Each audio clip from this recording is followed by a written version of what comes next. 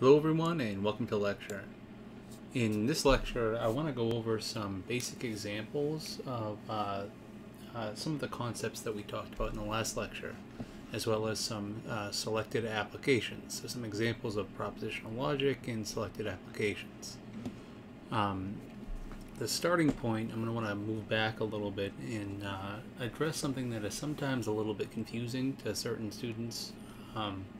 The main idea is this is the definition of the implication statement. The definition of if P then Q.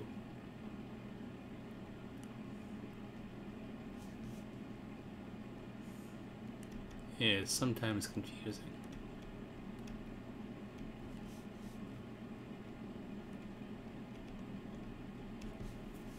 And with the logical equivalences that we touched on in the last lecture, it's made a lot easier to think of, and especially we'll go over some very specific examples. But you'll remember that if P and Q are two propositions, then the truth table looks like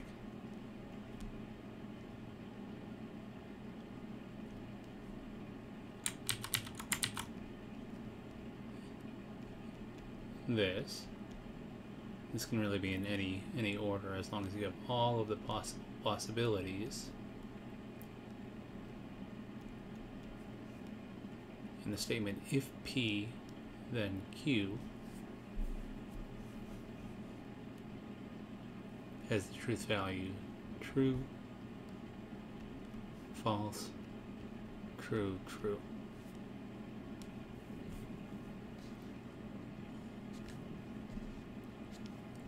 And this is for two propositions P and Q.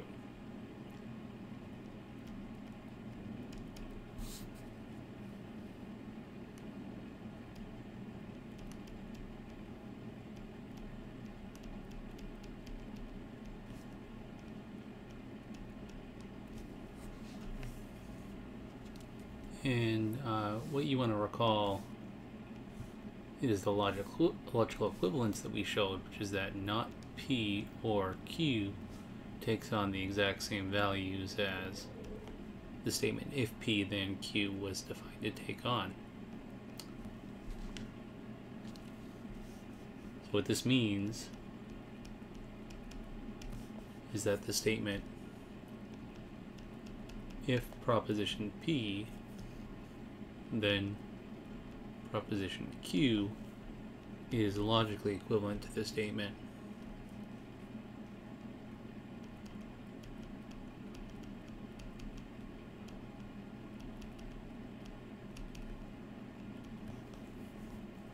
not P or Q. And this really helps us in understanding and interpreting given propositional if-then statements. For instance, if I'm running for an election, say,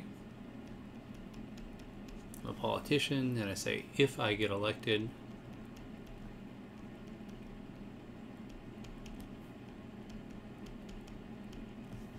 then I will lower taxes.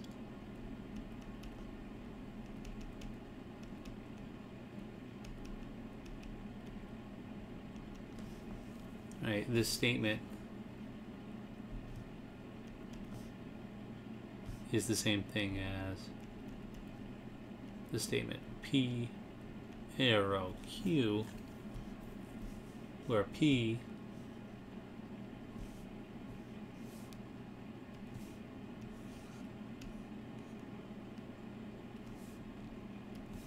is the proposition I get elected, and Q is the proposition I will lower taxes. This is logically equivalent to not P or Q, which is the statement I will not get elected,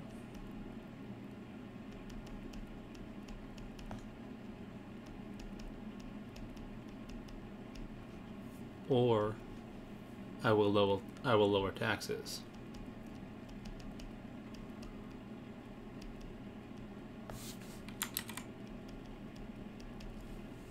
This really explains the reasoning behind the definition of the if-then statement, and what we actually mean by the if-then statement. It's why it's true. It evaluates it true in these two cases right here. So this logical equivalence is very, very important, and it shows us something very important, some very important insight into what it is we're studying here. For a more complicated example, we'll kind of use an example from computer science, maybe computer access. And this could be a common problem for university computer servers. Let's say you have a special research computer, and you want to express logically the statement, you can access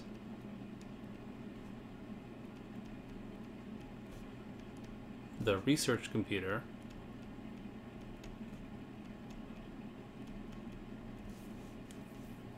from campus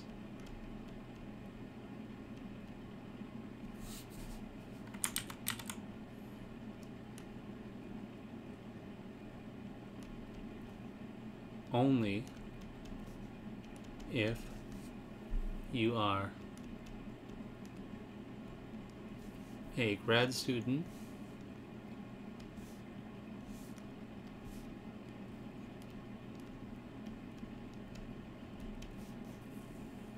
or a professor or an undergrad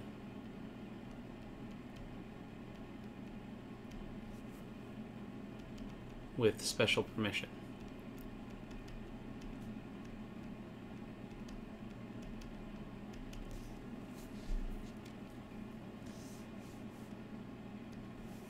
And what we're going to do is kind of separate things out here into the various different propositions.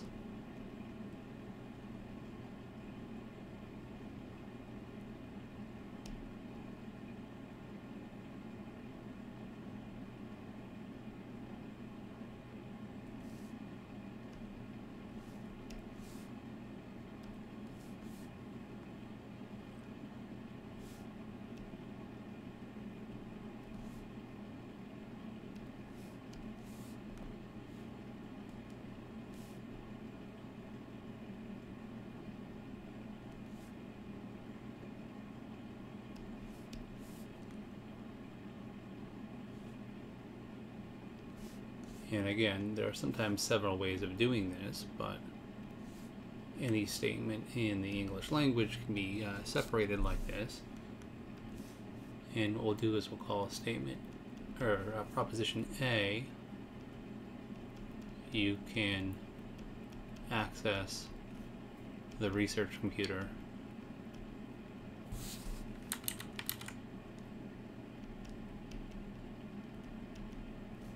from campus.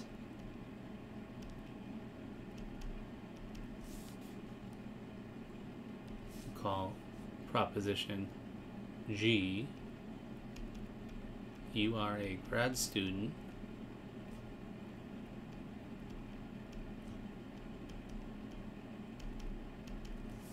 and we'll call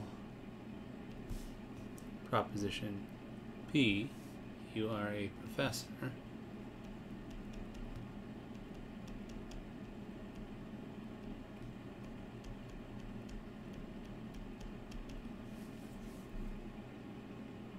proposition U, you are an undergrad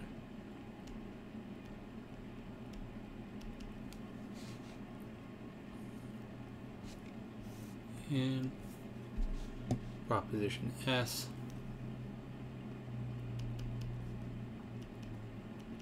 you have special permission.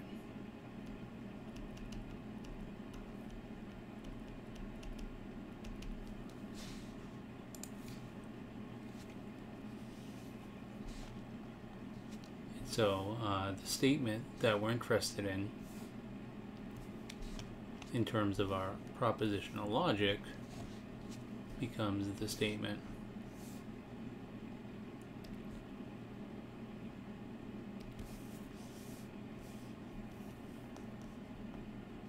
if A, then P or Q or U and S, which is the same thing as A, right arrow, P or Q or U and S. Where the parentheses are very important. You have to respect parentheses. Very, very much so. And we have a number of different important properties that come up as well, that you'll see in the logical equivalences chapter. This is chapter 1.3 of our book.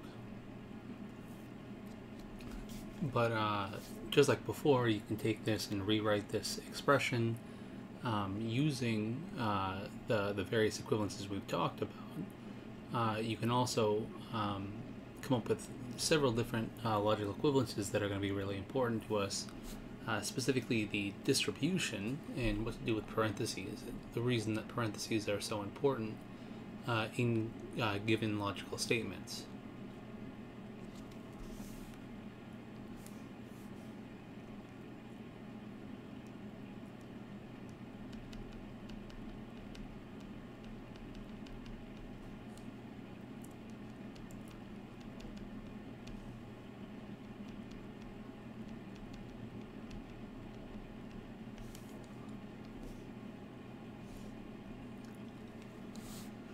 And these are the following. So suppose we have three separate statements, P, Q, and R,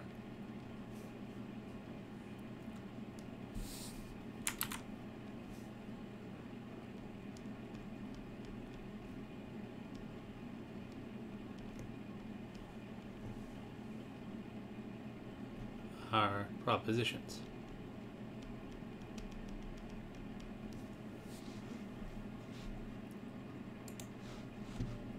Well, if you draw out the truth table for having three separate statements, P, Q, and R, you can talk about the statement P or Q and R.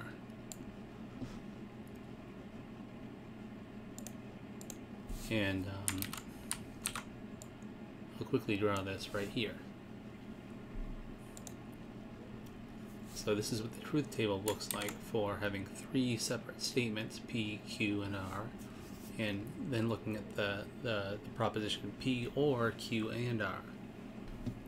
Well, it turns out that this statement, P or Q and R, is the exact same as the statement P or Q and P or R. And this is evidence if you draw out the truth table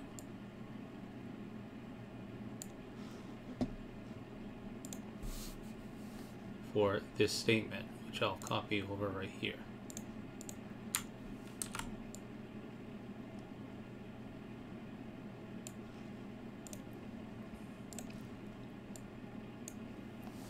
And you see that the statement P or Q and R is the same as the statement P or Q and P or R. This is just one of the distribution relationships that we have.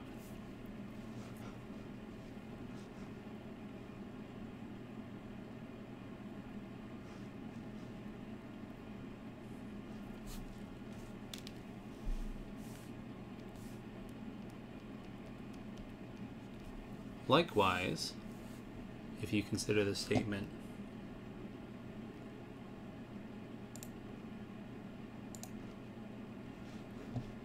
P and Q or R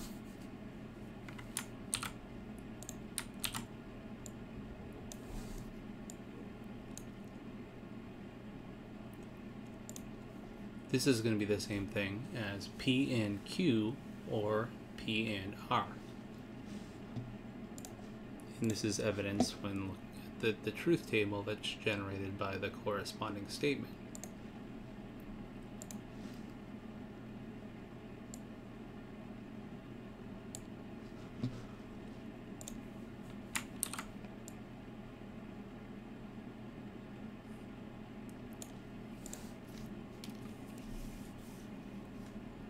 So the statement P and Q or R is logically equivalent to the statement P and Q or P and R. So these are very, very important logical equivalences, as well as the previous logical equivalences that we've talked about. And there are many others as well, so you're going to want to study the logical equivalences in chapter 1.3 to get a really good handle on them and how to use them. But using these and the other two that we talked about, you can rewrite statements like this and many other English statements to get an idea of what they look like as purely logical statements. And for the last explicit English example that we'll talk about is the following. Let's convert the statement "You cannot ride on a theme park ride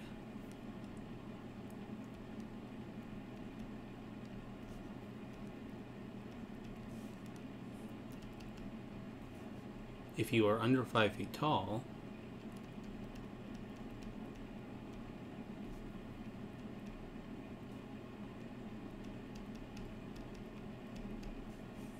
unless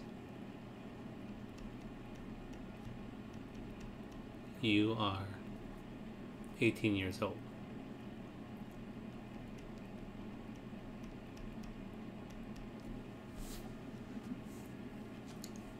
So to parse this statement, we'll see that R is the proposition that you can ride on the theme park ride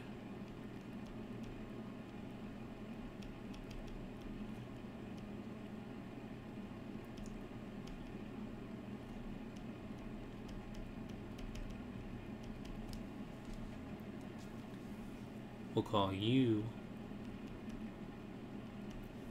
the proposition you are under 5 feet tall,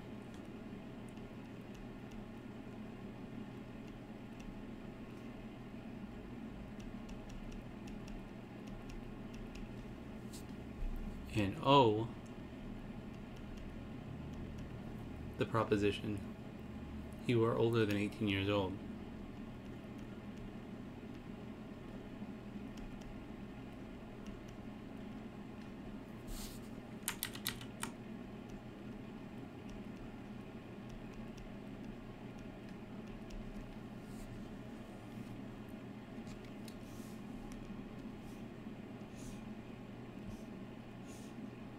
And so a compact way of writing this statement right here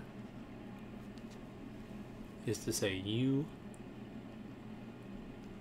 and not O. Right, if U and not O, then not R.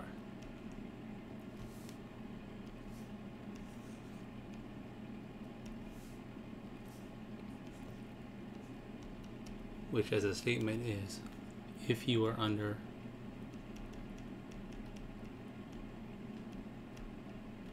5 feet and not older than 18,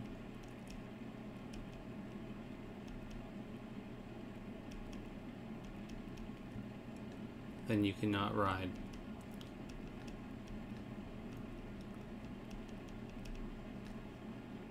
the theme power pride.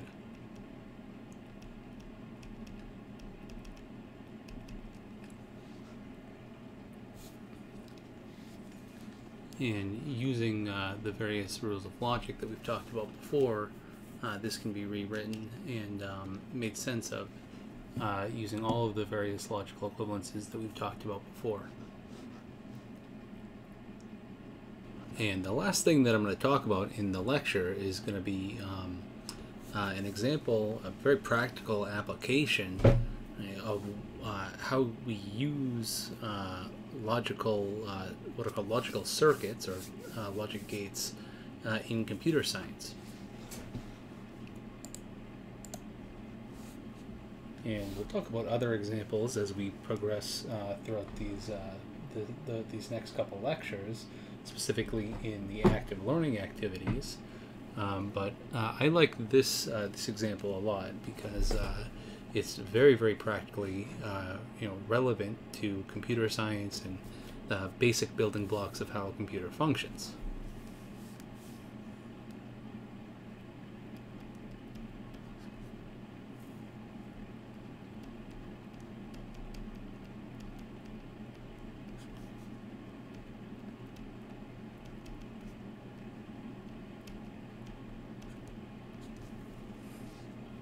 And specifically what I want to do is review maybe a little bit of high school physics. And before we get into logic gates, I want to talk a little bit about what a circuit is. So you'll recall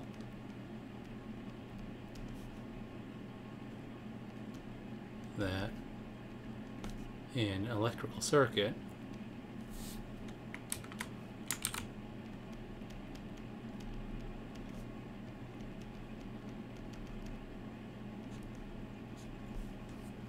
consists of a battery,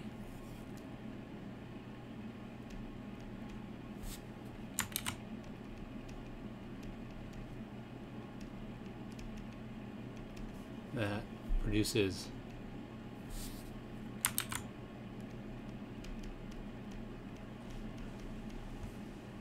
a current.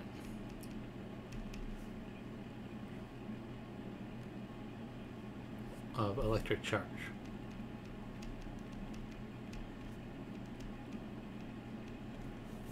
Due to a voltage difference.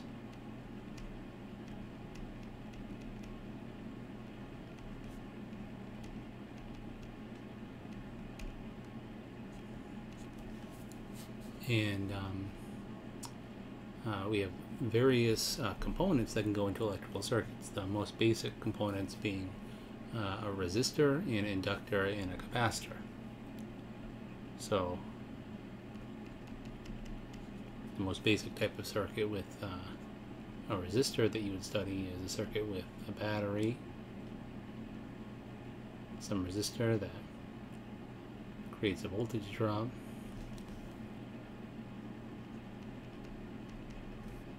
this is a R circuit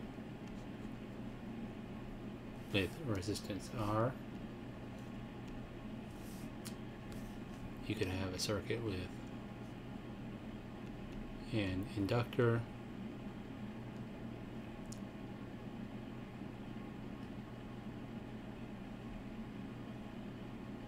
and we typically call the inductance I.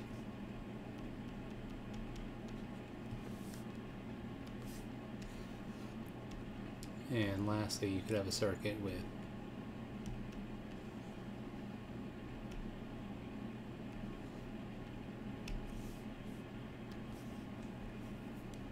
a capacitor in it.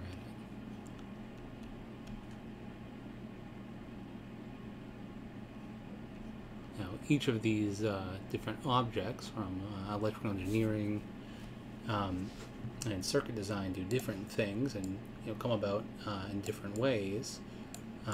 They serve different purposes, but the idea is that a general electrical circuit can be a very extreme combination of these three types of components, as well as many other types of components like diodes and other electrical components. The point being that for a given complicated circuit, you could have two resistors in parallel to one another. That then connect to maybe another resistor, and then a capacitor, say, and an inductor. And the current flow through such a circuit would be complicated, but it's possible using the theory of differential equations to figure out the resulting current flow through the circuit using what are called Kirchhoff's laws, Kirchhoff's voltage laws and Kirchhoff's current laws. And the reason that I'm doing this and talking about this is because these are the primary components, right, that build up the inside of a computer, and what is kind of running in the background of a computer. And what you can then do is use circuit components to create what are called logic gates, where, say, you think of sending an input signal and an output signal, and your input signal, and let me just summarize this. So you can use the circuit components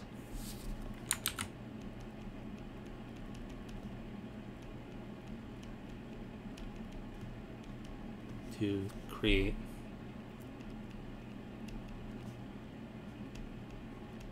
logic gates.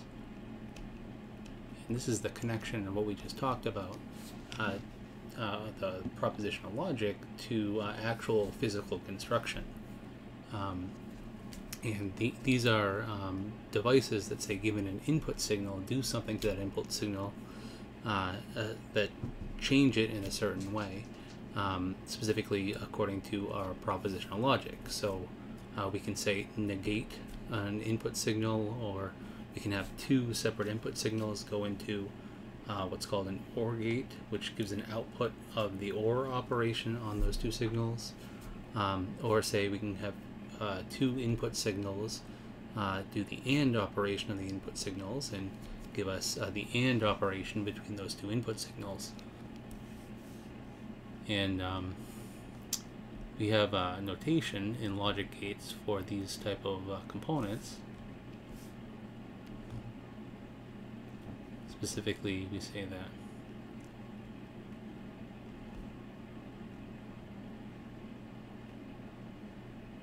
an inverter is typically denoted like this.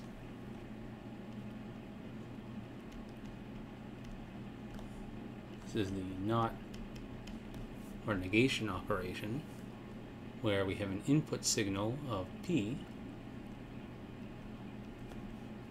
and the output is going to be the negation of the input signal, or not P.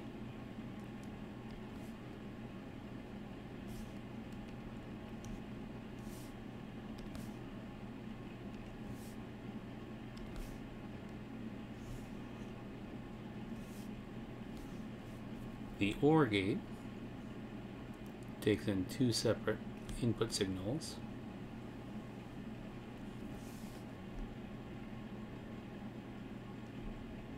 and just like you might expect,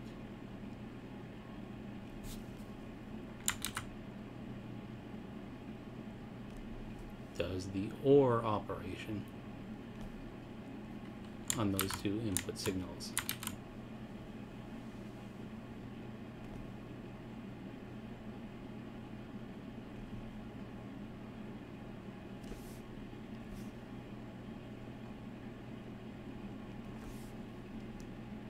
So given an input signal P and an input signal Q,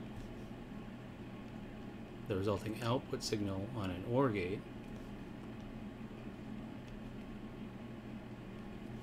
is P or Q. And this is the notation that we typically use for an OR gate.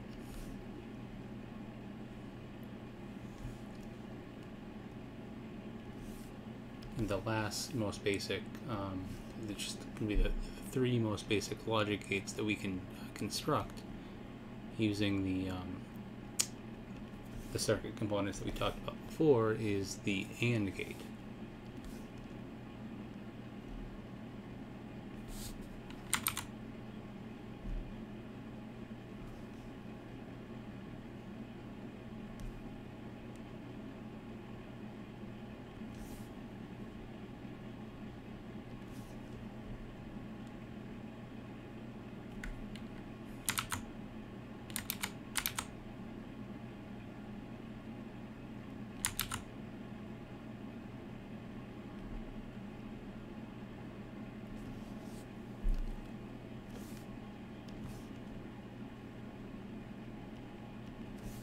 And this takes two input signals, P, Q, and outputs the P and Q, the AND operation between those two input signals.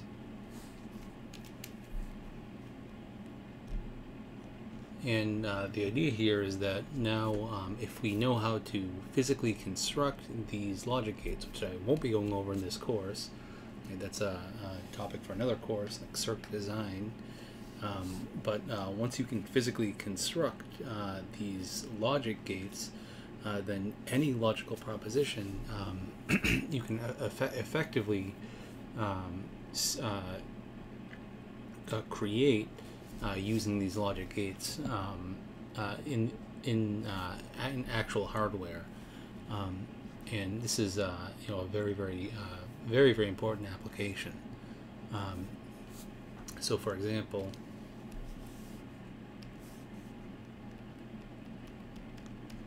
if we want to express the logical proposition for the three propositions P, Q, and R, P and not Q, or not R, it have three separate input propositions, P, Q, and R.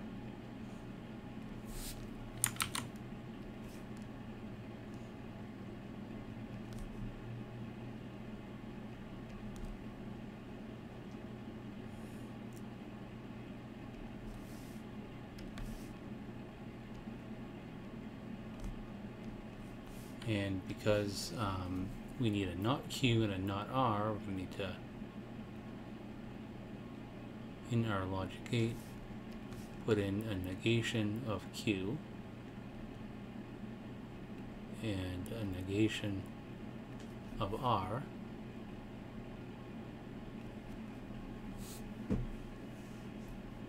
And then we also need to do P and not Q, which means that you need an AND gate connecting P and the not Q,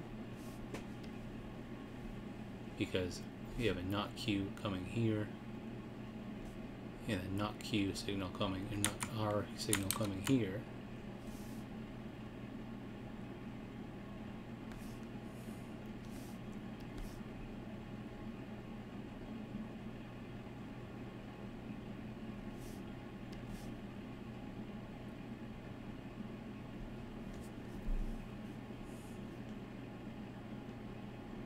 And then this should be feeding down into the same signal that the not R right here is feeding into. And it needs to feed it into an OR gate.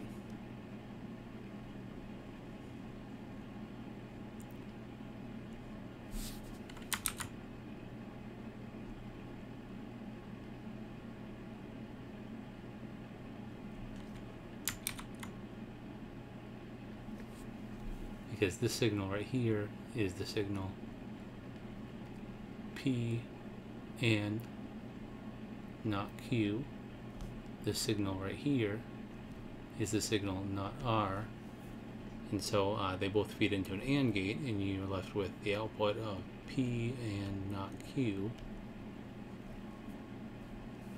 or not R.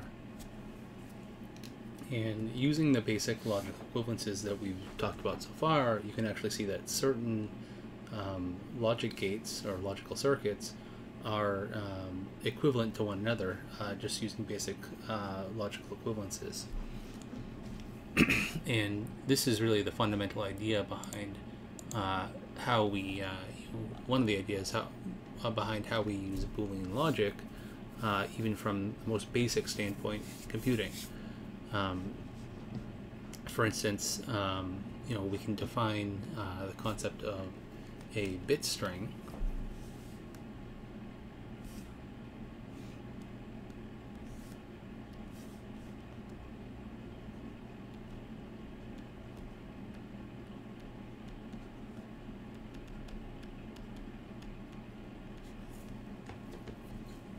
is a sequence of what are called bits. It's a sequence of ones and zeros that represent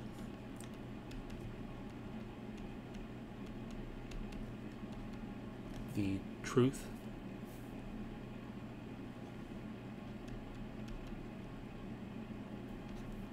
or false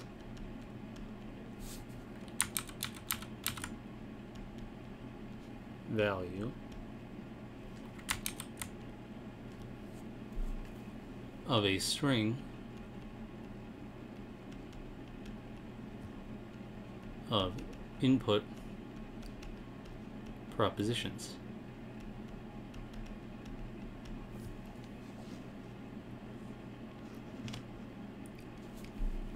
For example, if P is some string of propositions,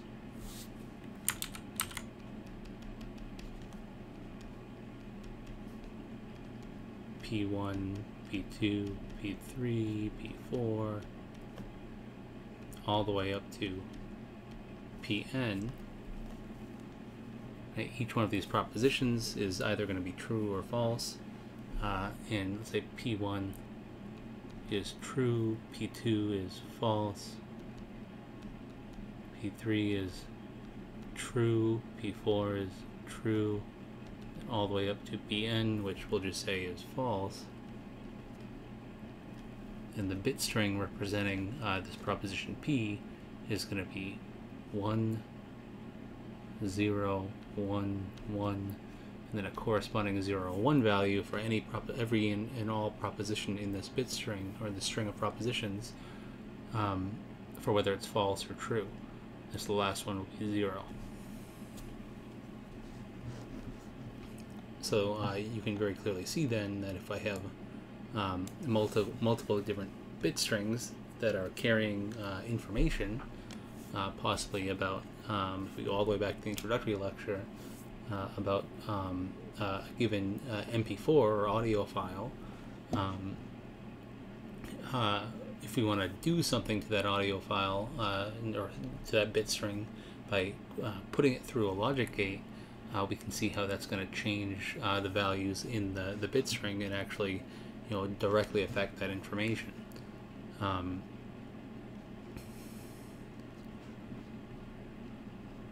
So let's just say, for example, that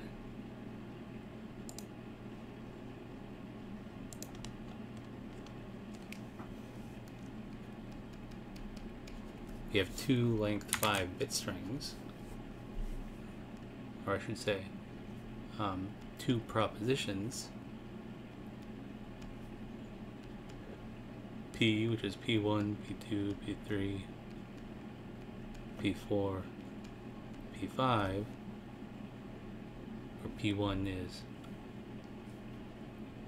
true, P2 is false, P3 is true, P4 is true, and P5 is true. The bit string representing P would be 1, 0, 1, 1, 1.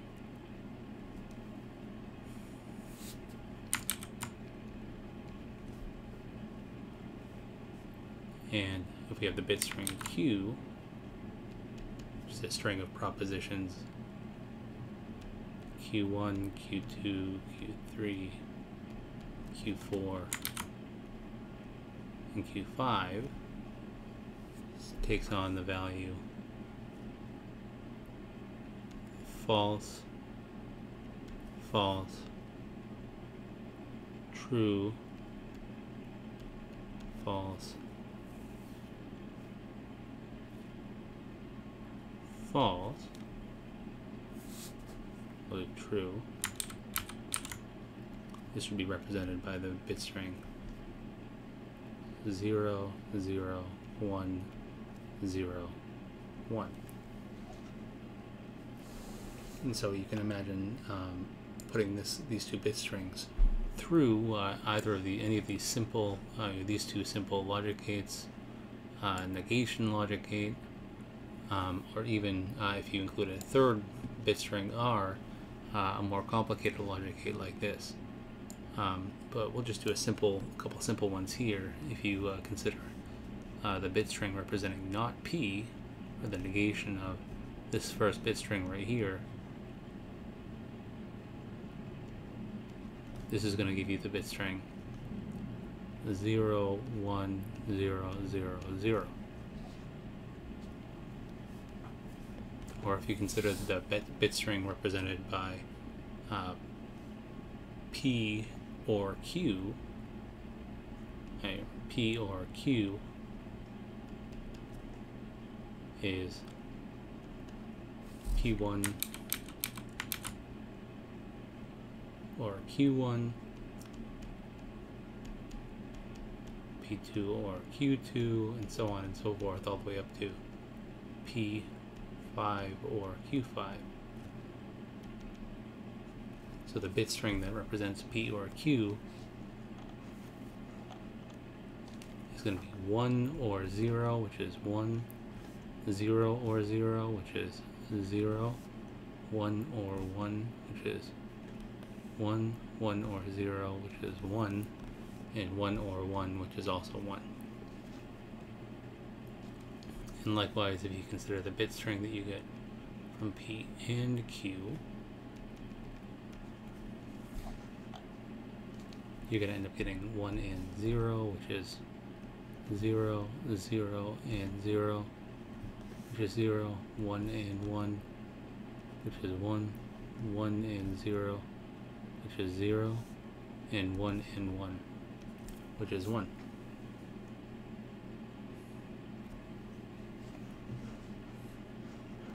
So this is a very, very neat idea, right? This means that any of our logical operations can be applied to bit string of any length, and this really forms the basis of modern computing.